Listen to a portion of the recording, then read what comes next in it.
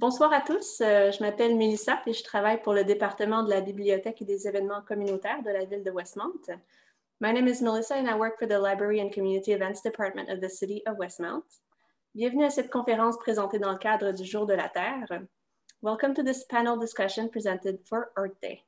Depuis 1970, le Jour de la Terre est un événement annuel mondial destiné à encourager les initiatives en lien avec la protection de l'environnement.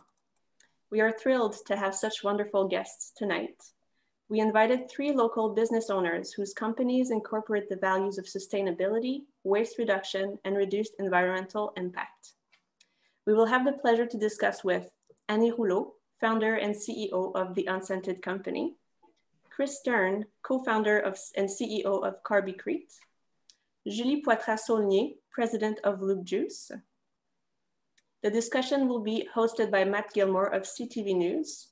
Mr. Gilmour is a video journalist with a special passion for stories concerning the environment and climate change. Merci à tous d'avoir accepté notre invitation. We are really grateful to have you here tonight with us. During the event, you may send us your questions in the Q&A function located at the bottom of the screen. Au cours de la conférence, vous pourrez nous faire parvenir vos questions dans la section Q&R qui se trouve au bas de l'écran. Without further ado, I will let Matt Gilmour take the lead and start the panel. Thank you. All right. Hope you enjoyed the discussion. Thank you, Matt. Thanks, Melissa. And thank everybody else who's watching for joining us on this Earth Day. So happy Earth Day to everyone. We're going to discuss today a really interesting topic. It's climate change and making a difference through business. As Melissa said, my name is Matt Gilmour. I'm a reporter with CTV News. And before we get started, I just want to thank the City of Westmount and also Westmount Library for putting this together and thinking of us to take part. And I also want to say that today was actually a very interesting Earth Day because something actually happened today. There was a climate conference, a virtual climate summit hosted by the United States, hosted by President Joe Biden, special envoy for the climate, John Kerry, and some big announcements were made. So I'm just going to talk a little bit about that first so that we can frame the conversation. The US today committed to halving its emissions by 2030, cutting them in half. Canada also updated its climate emissions targets, 40 to 45% reduction by 2030. That's more ambitious than the target that we set at the climate agreement in 2015. And the UK also committed to cutting its emissions by 78% by 2035. We've also just seen a budget in Canada that there's a lot of spending towards a green transition, and there's a lot of talk in the US about that country moving in that direction as well. And I think that all of that kind of dovetails nicely into the conversation that we're going to have this evening. With us on the call, as was said, we've got 3 business owners who are really walking the walk when it comes to climate conscious business. And so first, I just want to give each of them an opportunity to sort of explain who they are, what they're about, what their companies do, and why they chose to commit their companies towards environmental sustainability and tackling climate change. So first, Julie, why don't you tell us a little bit about Loop? Super interesting company. How is it that you guys, where do you get your products and what does Loop stand for? Thank you. Yeah, hi. So Loop Mission is actually a circular economy company that reduces food waste by repurposing the outcasts of the food industry. So we look at what's being thrown away in the industry and we turn it into something new. So it just started by a phone call from one of the most important produce distributor in Eastern Canada. And he called us saying that he was throwing away more than 16 tons of fruits and vegetables every single day for many reasons, like just can be shelf life issues, speculations, victims, or just aesthetic criteria of how the produce should look like. And so we decided to partner with them and we built a factory within their warehouse to transform these misfits into cold pressed juices and smoothies. And to upcycle our own waste, which is all the leftover fiber and pulp from juicing, to make dog treats and pizza crust. And then we started to have media coverage, and everybody in the industry started to call us saying that they were throwing away a lot of food too.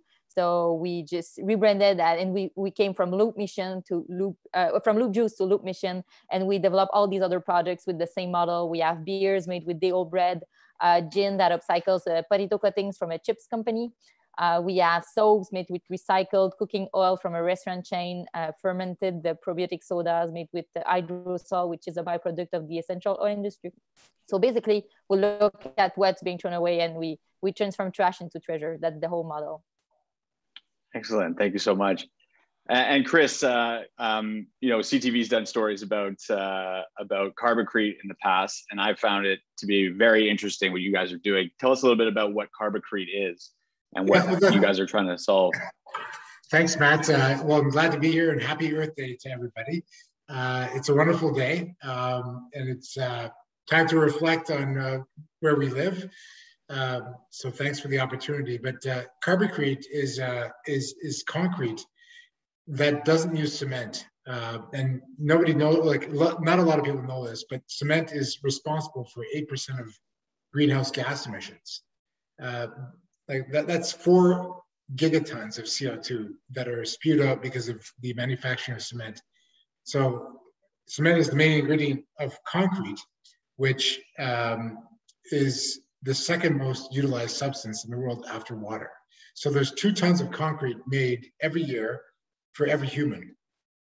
So think about that. There's 15 billion tons of concrete made every year. And our concrete does not use cement, which is the greenhouse gas emitter. We use an industrial waste byproduct that otherwise ends up in landfills. It's called steel slag. So when they make steel, there's 15% of it is a mineral that is generally just thrown away. So we take that, we repurpose it by turning it into a powder and reacting it with carbon dioxide.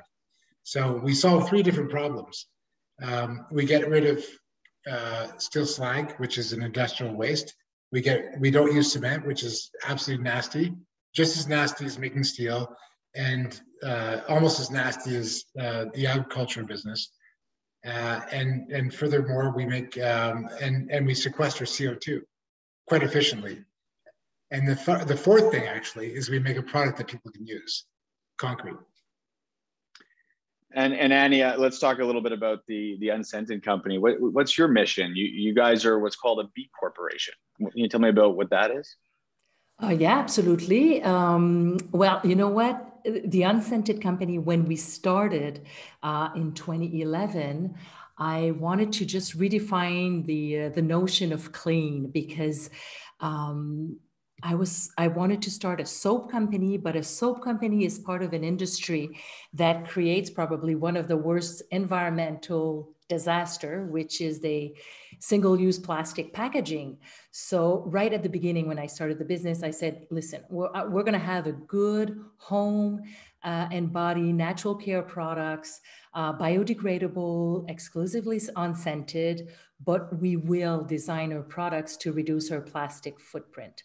So the entire mission has been on making sure we are part of the movement, we're part of the solution to reduce plastic. I've never written down my mission as becoming the leader of dish soap in the world. I'm not interested in that. It's not sexy. And really the mission has been since day one. And in 2014, when I was introduced to the B Corp certification through Yvon Chouinard of Patagonia, that I assisted to one of his lectures, I knew that really suited my business model. So B Corp is a certification that you start by opening your status of incorporation. So profit is important, we all agree on that, but not to the detriment of the community and the environment. So you put within the profit your environmental consideration and your social consideration. You close back your status of incorporation, and legally you're bounded to that. So from the environment, from the governance, from the employee, it's really a set of standards that you will manage your business, grow your business. So there's a lot about a B Corp, but I definitely it's the structure, it's the foundation of my business, so I can grow the business. And I think that that's something that people call the triple bottom line, right? It has Absolutely. A lot to do with that. So I'd like to talk a little bit about that in a little bit, but first I just want to sort of point out to everyone watching that all three of our guests, they work sort of in an industry that they've identified as being wasteful in some way, whether it's wasted food, whether it's a lot of plastic pollution, or whether it's a lot of CO2 emissions. And all three have found a way to sort of build a business around fixing a problem in one of those industries. And so, you know, I just wanted to sort of point out that I hear a lot people saying that if you want to be a part of the solution, do one thing and do it really well. And I think that that's what all three of you guys are doing. And I just wonder if you could maybe go a little bit deeper into some of the issues that you're seeing. So Julia, I read today an astonishing number that 30 to 40% of food in Quebec is going into the trash almost right away. That's incredible. Yeah, it's quite shocking. Yeah, it's shocking. When you start looking at numbers in terms of food waste, it's really shocking. And for a long time, we thought that lots of the food waste came from the consumers, but recent studies show that 78% of food waste comes from the industry. And that's super shocking because as a consumer, I was really conscious of food waste, being really careful not to throw away anything. And when you see the impact of the industry itself, it gets so frustrating as a consumer. So that's why we decided to really inspire the entire industry towards a new way of doing business. And it's just a way of connecting businesses together so that the leftovers from one company become the ingredients from the other ones. And because there is nothing as waste. And in terms of global warming, food waste plays such a huge role, because if you look at it, 8% of global greenhouse gas emissions come only from food waste. If food waste was a country, it would rank third in terms of greenhouse gas emissions emitter after China and United States. So it's huge. And that's because people think that when you send food to landfill, it's not that bad because it decomposes. But in a landfill, there is no oxygen, there is no light, which is two elements that are necessary for the element to decompose. So it's actually one of the worst things you can send to the landfill because it creates a lot of methane and greenhouse gas emission and lixiviant that leaks into water and rivers and soil. So it has a really, really big impact on the environment. So that's why we decided to tackle that problem specifically. Mm-hmm. Something that you mentioned there, you know, you thought it was individuals wasting, but really it's the industry. And I think that sort of, you know, leads nicely to this debate that I hear a lot, whether it's individuals' responsibility to tackle climate change through the decisions that they make, the products that they buy, or is it really something that, you know, it's a much bigger issue that really the individual can't solve? And Chris, the work that you're doing, you know, 8% of CO2 emissions just in cement. There's cement and concrete everywhere. And so where do you stand on that debate? Is it up to the individual, or really is it systemic change that we need? No, it definitely is systemic change. And quite frankly, it's coming not from, it's not coming from the cement companies, that's for sure. But like the big tech companies are actually paying big dollars for companies like ours to sequester CO2. Like it's insane.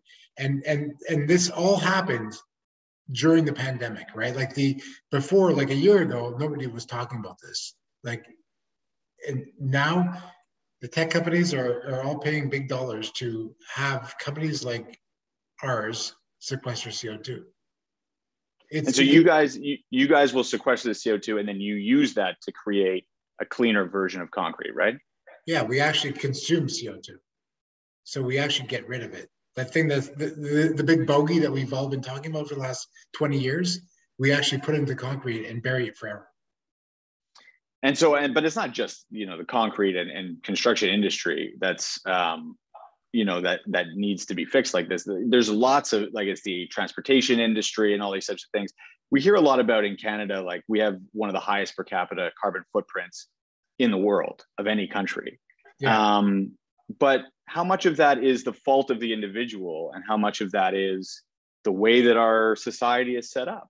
I think it's the way that our society is set up. I mean, like, you know, for example, people living in, you know, off the island and driving into work like this, you don't need to do that, right? And we've all figured that out during the pandemic. You can live wherever you want and telecommute, right? So that's one part of the solution. So we don't get into cars. And then the second part of the solution is, if you get into a car, get into an electric car. And if you have an electric car, maybe charge it with electricity that's made not from fossil fuels. You know, so it's sort of like, I would say it's a mix between the two parties. But the point of it all is that who needs to be driving it, right? There's government, there's human beings like all of us, and there's corporations. And I think everybody's banded together now as of like the last 6 months, and we've actually drawn a line in the sand, right? Like the Biden administration came out today with this 52 to 54% reduction in GHG. Our government came out with an increase in our reductions, and they both need to be increased. But the point is that everyone's marching to the same tune now, and well, what I believe anyways, and we have to continue doing that. And sorry, if you've just joined the call, thank you very much for muting. You know, I think, Anie, you are someone I think who believes a lot in the buy local philosophy, and that maybe is one way that somebody can contribute to, you know, basically voting with their dollars, as you put it. Yeah. As you would put it. Talk a little bit, if you wouldn't mind, the idea of thinking globally but buying or acting locally, and what that sort of means to you and why it's important.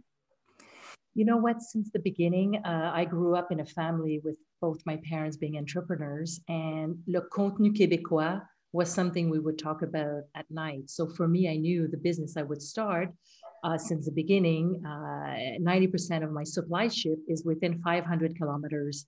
I'm not going to say Westmount because the business is not in Westmount, but from Villemar. And you know what? Everyone kept telling me, oh, you know what? It's not going to work. Or you're kind of confronted with your conviction every morning because people from everywhere around the world wants to help you out and reduce your cost. But I stick to it. And that was something that was important to me, making sure we were buying locally, we were developing partnership. And as Chris mentions, during the pandemic, it kind of made sense because not only did I didn't put pressure on my chain of supply ship, because I was able to call François in Vaudreuil and to call Sébastien in Belleuil and in Sainte-Julie and say, okay, we've got to step up, and we were able to supply. And everyone in the ecosystem benefited from that. It really helped everyone. First of all, to encourage keeping the jobs here, and during the pandemic, making sure everyone was working. So buying locally as a business, it's an ecosystem that you support. It's really, c'est dans l'intérêt commun of everyone to do that. So absolutely, I believe in it. And from the pandemic perspective now, it's not even a question. It is a profitable and sustainable way of doing business. Is there a benefit for the climate, for solving climate crisis, the fact that we've learned that lesson through the pandemic? Absolutely, absolutely. Right away, everything, the impact of very little, the impact from transportation, the impact of making sure the people works, the impact of, it really has a big impact on the climate change. So obviously, if I understand your question correctly, but yes, being local definitely has an impact. So I think when people talk about climate change a lot, there can be a lot of sort of doom and gloom and negativity, and there's a lot of anxiety as well, you know, among people who are, especially young people who are very concerned about what their future is going to look like and what their children's future is going to look like. But I think that from what I'm gathering from the three of you, it sounds to me like you have reason to be excited and hopeful.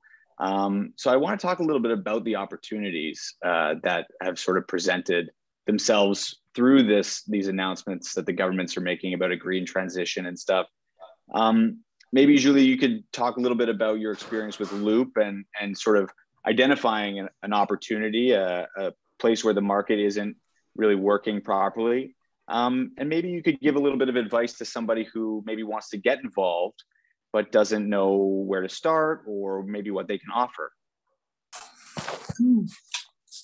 Yeah, sure. So I think during what we realize is, what we realize is that there is so many opportunities everywhere with how you can be involved. And I used to be super skeptical. I used to be really pessimistic. I didn't want to have any children because I didn't really see a future. Because during the last 5 years, I was like, oh my God, there is so many things going on, and it's so bad. And I was not really hopeful of a bright future for children. And we just had the baby a couple of weeks ago, because now I see that there is opportunities. And I think that when we're talking about, is it the corporation or the individual, but it's really, it's all connected, because I was talking about food waste, for example, as being a problem that comes from the industry. But at the same time, it's a lot in our hands and consumers, what we expect and what we want from the industry that creates that pressure. So it's all connected together.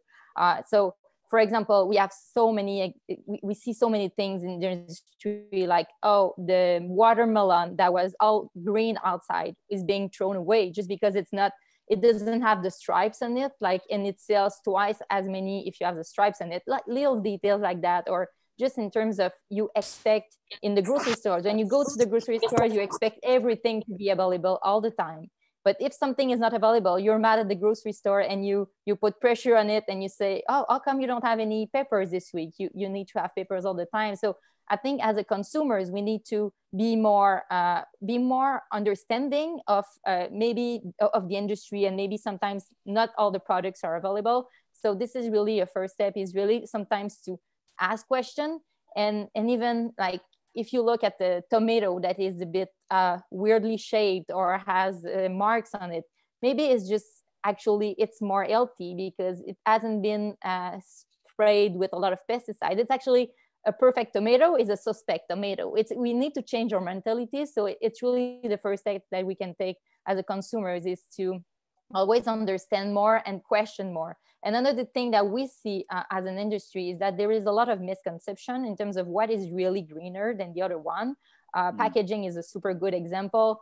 We see the industry going in the wrong direction because consumers think it's more sustainable, this type of packaging, compared to the other one. But in reality, if you look at life cycle assessment and you go deeper in terms of environmental impact all along the chain, you realize that there is more impact to the packaging that everybody think that is greener. So this is also super difficult because it pushes the industry in the wrong direction. Because industry, at the end of the day, what the industry creates in terms of products is really what consumers want. And if consumers put that pressure in, like we were talking about, like buying or voting with your dollar, and it really is, because as soon as you see that this is what consumer wants, like the big corporation are going to change and are going to go in that direction because they want to sell their product. So if it's what's being popular, they're going to make it. But for that, we need to ensure consumers are well educated enough so that they push the industry in the right direction, because most of the time it's not the case of what we see right now. Mm-hmm. I think that message is coming across, and I think that business leaders like yourselves, but also sort of in the financial sector and stuff like that, are also starting to see the writing on the wall a bit. Chris, maybe you could talk about this. We've been seeing big investment companies like BlackRock just last year, biggest investment company in the world, basically saying, if you guys don't have an environmental sustainability plan in your business plan, we're not going to invest in you guys anymore. I was watching a panel today John Kerry was hosting with leaders from banks in the US, Bank of America, Citigroup, who are committing to only investing in companies that are committed to going towards carbon neutral. And they were talking about a $4.6 trillion private investment fund to fund clean tech, clean energy, different types of projects that are climate solutions. As someone who works in an industry where you're trying to develop a new technology, Chris, how encouraging is it that now finally you're starting to see the financial backing? Well, it's funny that you mentioned that because actually this is not new for me. I've been in clean tech for 15 years and I lived through the last clean tech crash, which was disappointing. But we made it out alive. So we had a solar company, we started it, we grew it up to 200 people, sold it, but not everybody lasted, right? There was a huge crash in 2010. And it's basically music to my ears, right? They've pulled the ripcord and they've basically said, this is what's happening now. And like, it's no holds barred. So and like people like in Exxon Mobil and all these companies, they're scared, right? They are scared and they're looking like, what are we going to do next, right? Because it's like 1985, and who is going to invest in Philip J. Morris in cigarettes, right? It's the same thing. Nobody's going to invest in cigarettes. It's the same thing as oil today. So like that thing is dead. The new system's alive, and here we are, right? So it's only a question of time. It's inevitable that people change. It's inevitable right now. I think that's driven by, consumers at the end of the day. And Anie, you're someone who's building your business around this idea that consumers want ethically sourced, clean products. So can you tell me a little bit about sort of where consumers are these days and how encouraging it is for you who wants to run a business like this, that people value what you're offering? Yeah, and it's much more encouraging today because 10 years ago when I started the business and I would say, do you want to buy some eco-friendly products? Well, no, Annie, it doesn't work and it's too expensive. Second, it's unscented. But look, if it doesn't smell lavender, it doesn't work. And finally, I would ask them to bring back their bottles because it can last 1,000 years in the environment. Today, I think 2.5 years ago, when Greta walked in Montreal, for me, that's when I saw a shift. Mm-hmm. The consumers, first of all, has been seeing on the news everything from the Starbucks straws and like corporation making those little step, the news, for me, the plastic ocean, I could see the consumers going forward and asking about getting our products. Because before that, it was pushing my product. So now I had people come over and said, okay, we like your concept. Let's bring it on. And really the one in 2019, it's Canadian Tire that showed up on the doorstep and said, you know what, the fact that you're a women-owned business, B Corp certified, locally sourced, and eco-friendly, we want to help you grow your business. So then you've got the ear of the big corporation because the consumers are asking about you. They're asking about our type products, and I see it's everywhere from the web to the retail right now. They're there. Mm-hmm. I mean, I thought it was striking. I found out recently that business schools at the MBA level are teaching sustainability practices in marketing classes. Oh, so okay. That is an interesting development, I think, and it also raises a question of greenwashing. Mm-hmm. How big of an issue do you guys think greenwashing is? Are you concerned, Julie, that perhaps there's the corporations, as they start to see that people want green products and they want their, the companies that they buy from to be green and to have sustainability as a value? Are you concerned that those companies might just market themselves that way and not actually do what they say they're doing? I think that was an issue when sustainability started, like about maybe 5-10 years ago. It was more an issue because companies started to just wanted to communicate about their sustainability initiatives, and sometimes it was not real or really. I think it's really an issue, but I see less and less because people now, like, I think consumers do their homework really more now, and they're super skeptical about any sustainability message. They question a lot, they ask questions, they see now with also social media and everything. If you get caught, it's so bad that now companies are super scared of that. And it's funny that you talk about sustainability class and marketing, because I used to work as a sustainability marketing specialist. So my position as a sustainability specialist when I was working before in food industry was really in the marketing department. And it was always something really challenging, because at the same time, I think it's super important. You need to be able to market your sustainability initiatives in a good way, and in a way that you're going to bring back value to the company. Because if you're not able to show the value of what you're doing as a sustainability person in a company, it's really difficult to have like the leadership team on board, for example. So the fact that you can market it well and you can communicate about it in a transparent way is really, really important. But at the same time, you need to be able to walk the talk, that's for sure. And I think consumers now are really skeptical. They're more skeptical than they were before. And most of the time, first time they read something sustainable, they don't believe it. And we see it sometimes, and they try to find like what's wrong with the model. And then you need to have a lot of real concrete actions to be able to gain that trust and to have something, to have that added value of your initiatives. The one that just sticks out in my mind is you see advertisements after the first intermission of the Habs game, and it's Shell. It's like committed to the green future, and you're like, that doesn't really make sense in my mind. Well, Chris, what's your reaction to seeing stuff like that? Do you think that perhaps people can say, oh, Shell even is taking it seriously? Could it lead to complacency? Well, like basically, I mean, companies like Shell are investing in renewable energy and other things, and they're actually they talk to companies like us as well. But the fact remains that they make all their profits from digging up or sucking out oil from the ground, and they know they have to change. They're dead. They're done. So it's just a question of time.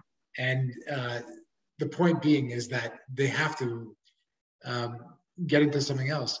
Previously, Shell has been like in 20 years, they've been looking at these things and they've never been successful. But now they've taken a new step forward and saying that we have to do this.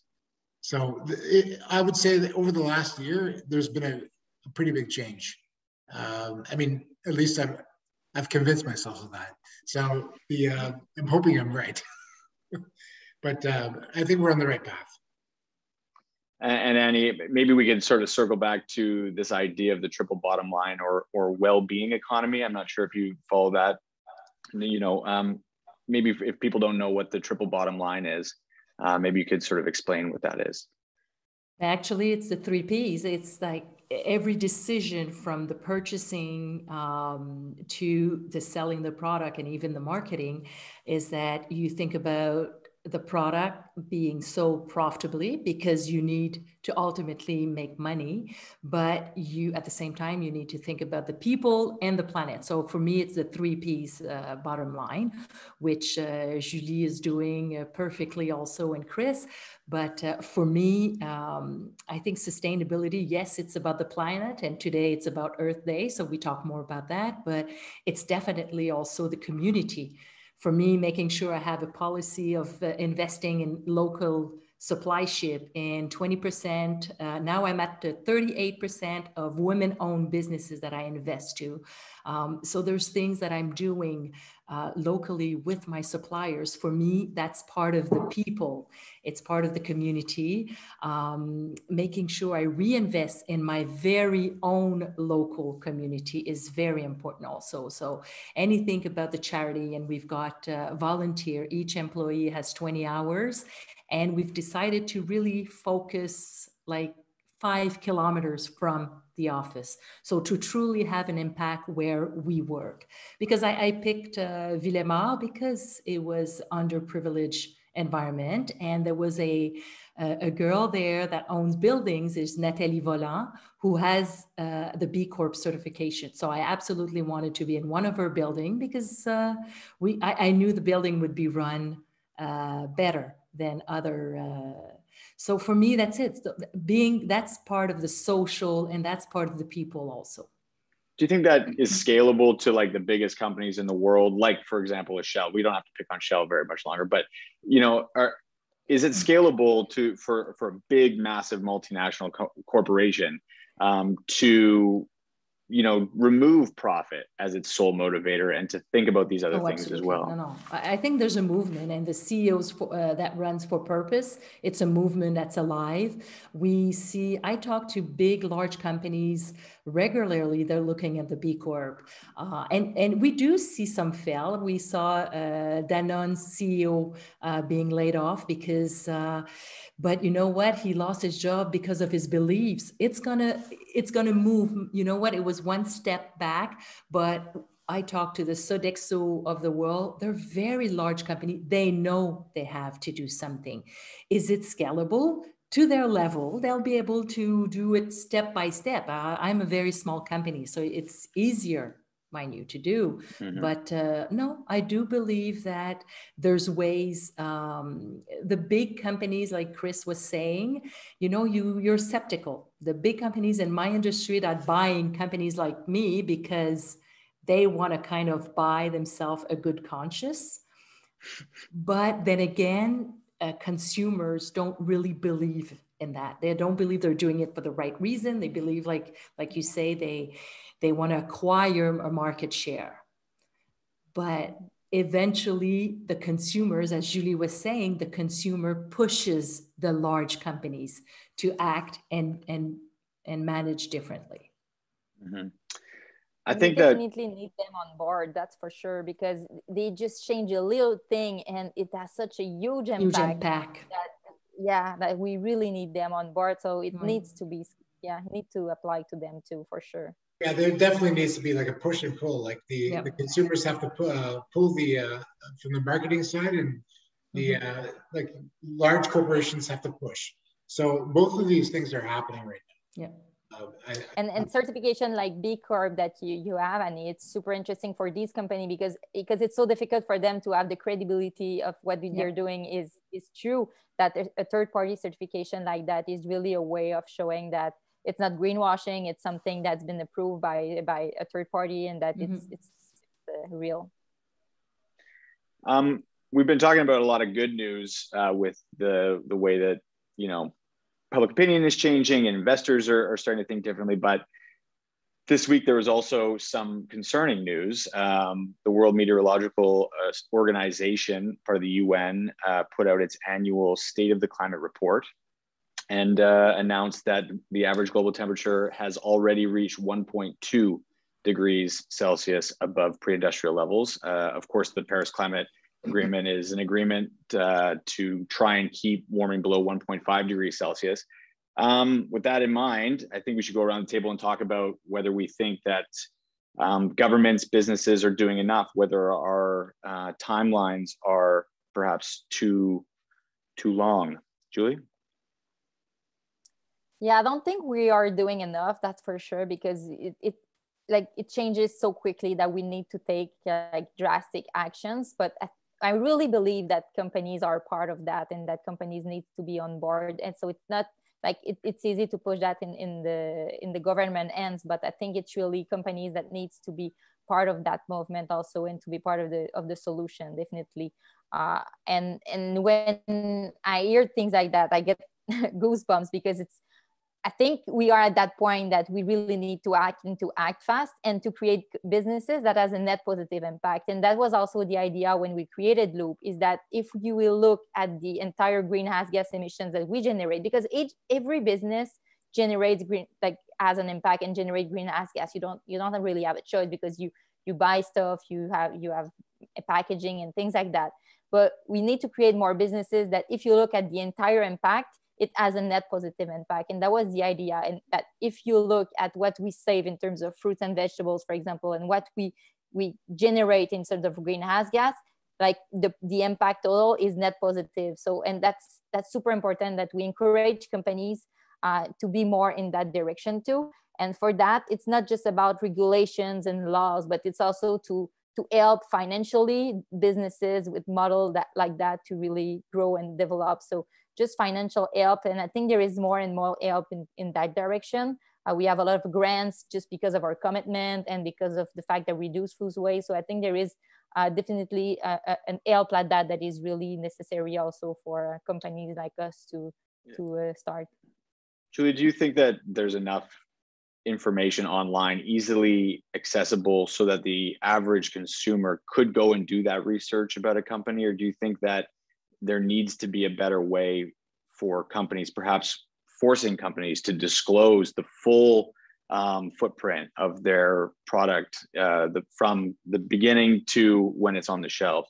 Is it easy enough for the average consumer to find that information? No, it's super, super difficult. Most of consumers won't know, and even most of companies don't even know like the impact that they generate with their products. But have started to see some packaging, not in Canada, but over the world, that you can see now on the packaging. It's not a certification, but it's really the amount of greenhouse gas that's being generated by this packaging. But it's kind of still something really up in the air that consumers won't really understand. If you say like 1.5 or 2, or what does it really mean? So I think if we have some standards and that we can compare one product to another and eventually rate the greenhouse gas emission on the product, that would be something super, super interesting. And that's something that could be mandatory. Like there could be a law that every product on the shelf, that's a bit far-fetched, but that would be great.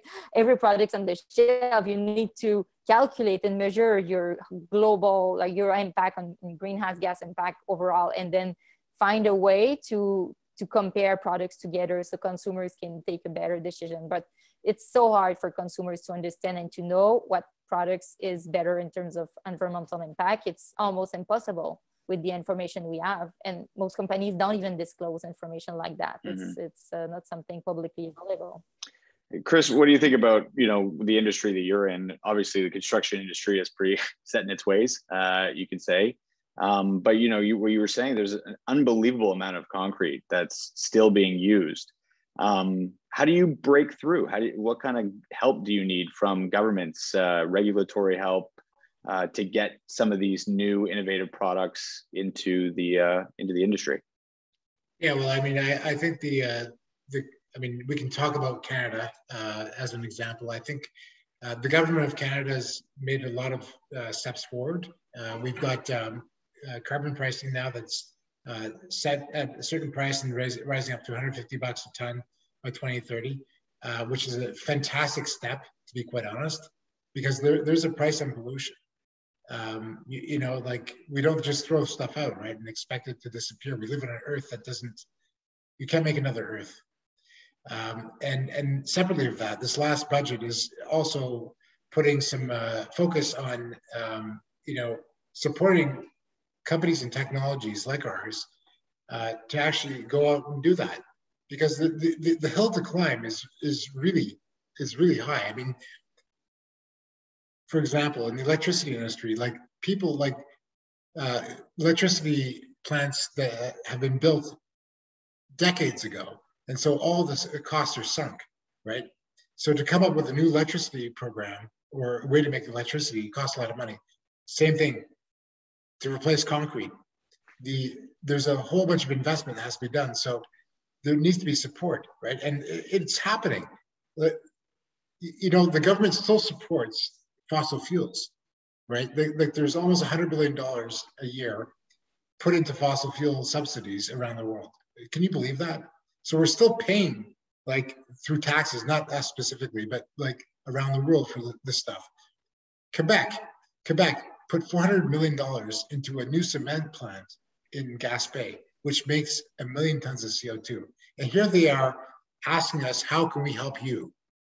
And they've already given like $400 million to a company that makes 1 million tons of CO2. Like, there's no sense to this, right?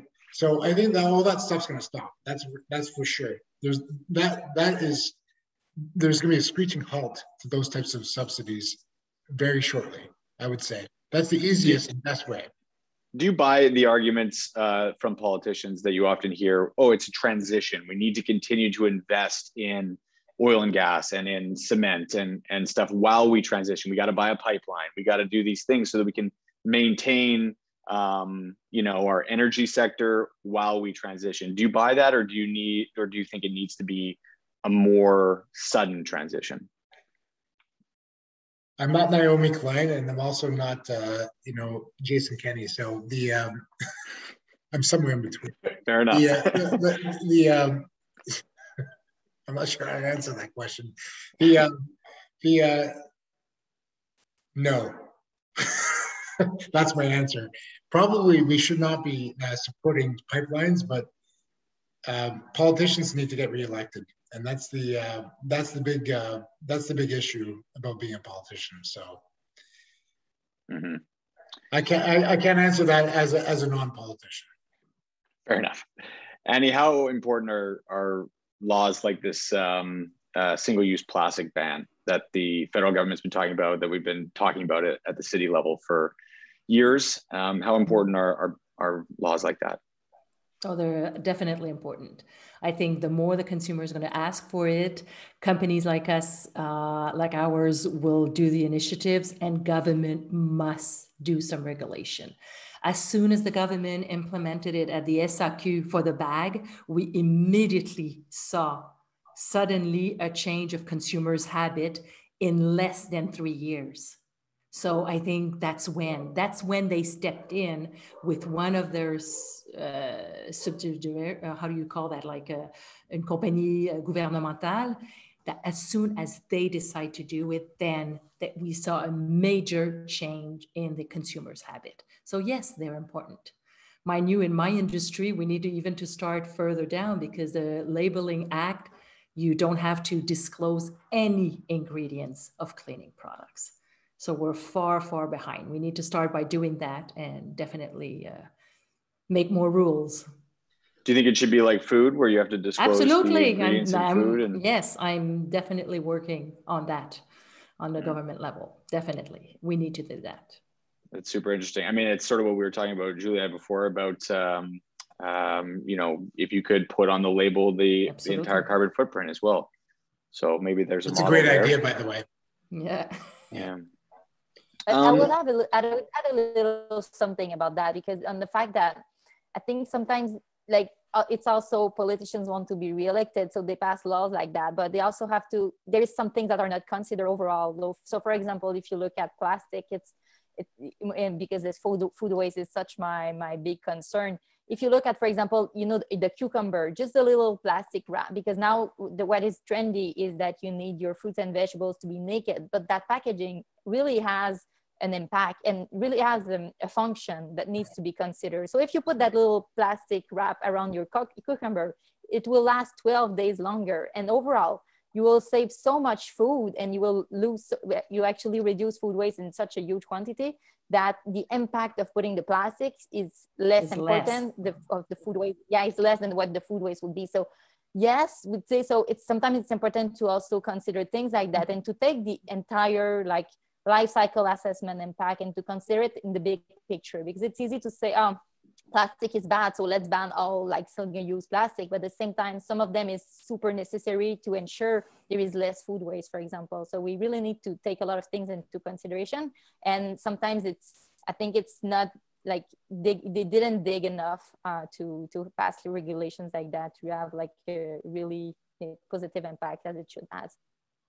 I guess for an issue as big as this, there's going to really need to be targeted policies, not just sort of a blanket no plastic or a blanket no fossil fuels. You know, it's really going to have to be well thought out and targeted. I think we're getting close to the end, so I'm just going to sort of ask one more question of each of you. And Chris, maybe you could start. How confident are you that we as a species are going to be able to pull this thing off? Well, I'm committed, and I've been committed for 15 years. So I have no issue with putting my hand down and saying, we're going to do this. It's inevitable. Why do you think it's inevitable? Well, I mean, like, imagine that there was this worldwide pandemic, and like we all got sick, and literally everybody was affected by it. And imagine they came up with a vaccine in 7 months when it takes like 10 years. Wouldn't that be crazy? Yeah, I take your point. Annie, what do you think? How confident are you that, that we'll be able to solve this? I'm comfortable because I'm optimistic person. So I want to believe that we are going to raise to the challenge. I know so. What I'm optimistic about is seeing today, I felt for the first time really a sense of urgency. And I didn't feel that the years before, but this year, all day long, I had panels and I had conferences, and I had a different feeling. I think people now are really saying, okay, it's not minuit moins 5, it's really 15 after, and that we must raise to the challenge. So what I'm hearing, I don't mind the statistic that you tell us about the degree of the water, because it just gives us one more reason to move forward and speed to the market, go quicker. Say. And Julie, what about you? Last word.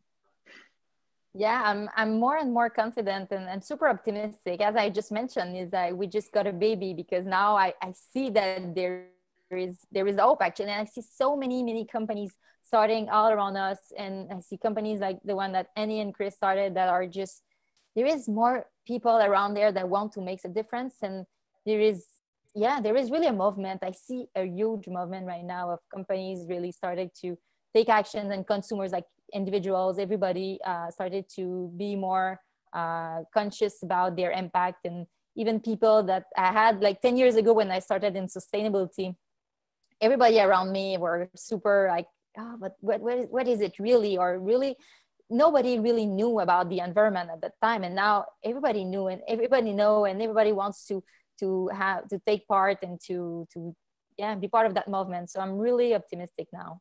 I've really changed my mind about that in the last year and a half also. Well, great. And congratulations on your new baby. I have one that's turning Awesome. 1 tomorrow. So, or Saturday, I should say. I felt the same way as you did for a long time about having a kid, and then to have a kid, it's really sort of motivated me to become more active and tell more stories about the climate and do things like this. So, yeah. So one more word. That's pretty much why I'm doing all of this, because I have kids, and climate change is going to affect me somehow. But it's going to affect my kids way more. Like in fact, like it could be, if we don't do anything, it's going to be what they're going to deal with. Imagine like a nonstop pandemic. Just imagine that. Like how tired are we right now? We're tired, aren't we? Very. Yeah. Okay. So there's no vaccine for climate change. There isn't. So Yeah. the question is we all have to figure it out.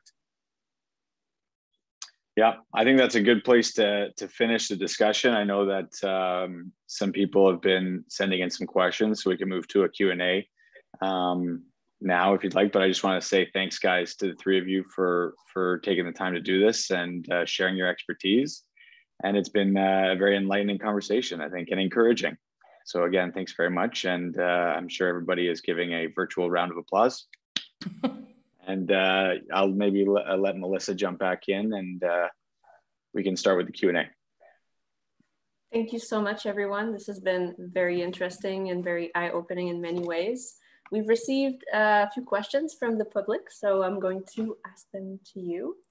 Andrew would like to know, what is the best way to inspire young people to affect positive environmental change through entrepreneurship? I don't know who wants to start, maybe Judy, if you'd like.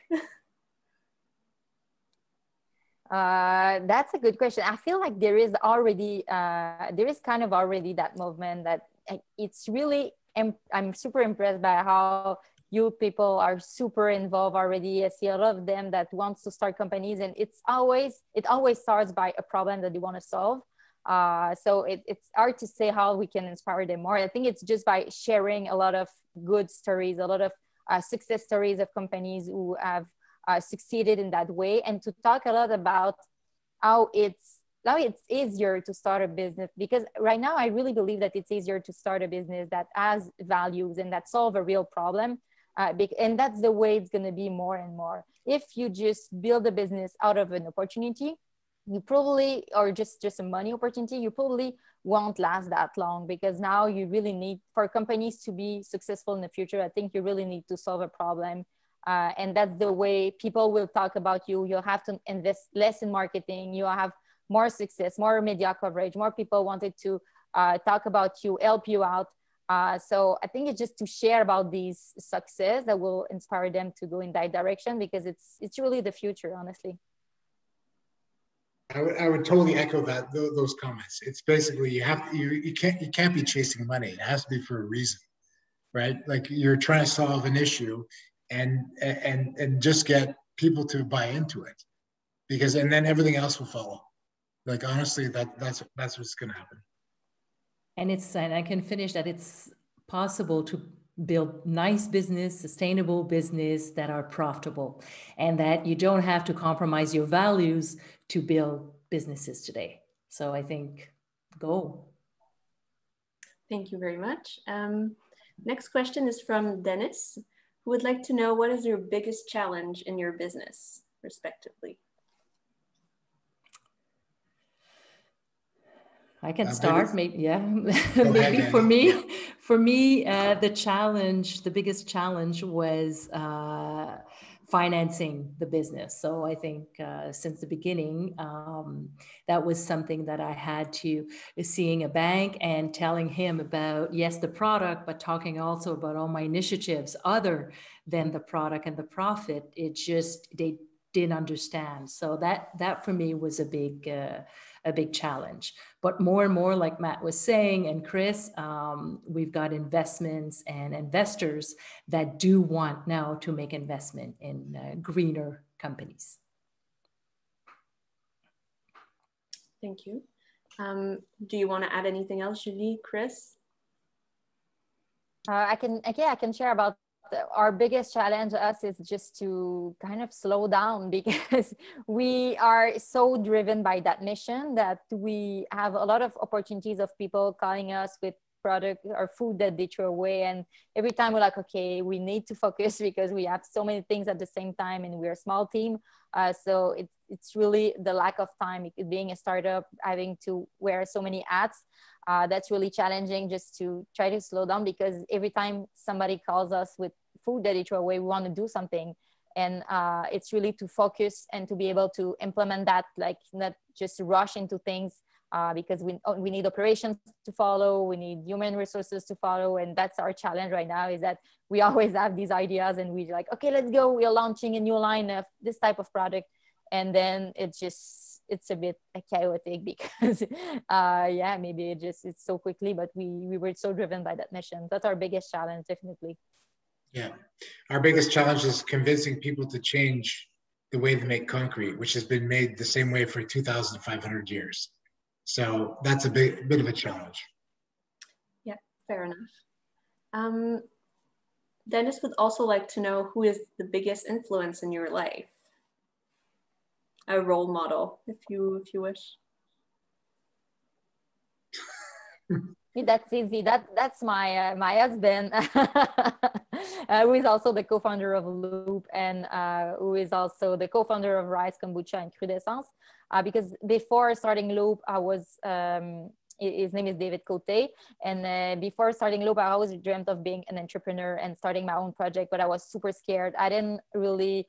Yeah, I was scared of the risk of starting a business. I was scared at the same time that I didn't have what you need to be an entrepreneur. I was like, oh, maybe I'm too young, maybe I don't have enough experience, I didn't study in entrepreneurship or things like that.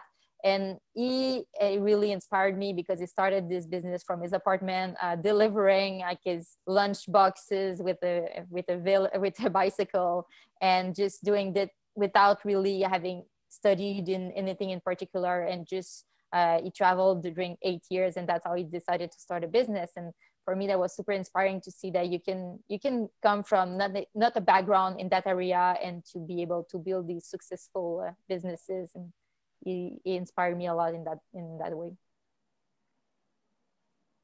Thank you. And I can add that David also inspired me because he was the first one buying the Unscented company for rice and for crudescence. And he put it, and David really believes in all local businesses. And I think in Quebec and in Montreal, we have such great entrepreneurs that different industries that we all know each other, we talk to each other, and mainly David really believes in the local businesses, and he was very helpful to me right at the beginning. Interesting. I was at McGill around the same time as Julian. I didn't realize that Rise was associated also, with that. Anyways, my family. That's the basically the motivation here. Thank you. We'll go with another question. What can municipalities do to be more sustainable? Let's say top 1 or 2 actions that for municipalities. But it demands that you have to have low carbon products.com. There you go. There's nothing else you have to do. All right, thank you. I will end with, we had a comment from the— I have an idea. Oh, sorry, go ahead. No, I was just maybe educate more about the recyclability, because I realized that a lot of people don't know what's recyclable, what's not, and the way to recycle in a way that your products are going to be like really recycled at the sorting facility, because most of the time just the way you put it in the bin has an impact, and it's what makes the decision of it's going to be recycled or not. So I think a lot of people lack information about that, and it could be interesting to have some workshop in the municipality to educate people around that. Yeah, that I agree. That's good. Dennis, who asked questions before, is saying thank you for all your answers, and then hashtag buy local, and we all agree with that. I would like to end, the mayor of Westmount made a comment, and I would like to share it with you guys. She said, thank you for taking the time to share your experiences and to motivate us to work to rise to the challenge. And I would like to extend that and thank you so much for partaking in this initiative for Art Day, our first online virtual Art Day for the city. So thank you, Matt, for your questions. And that was a great discussion. And thank you so much.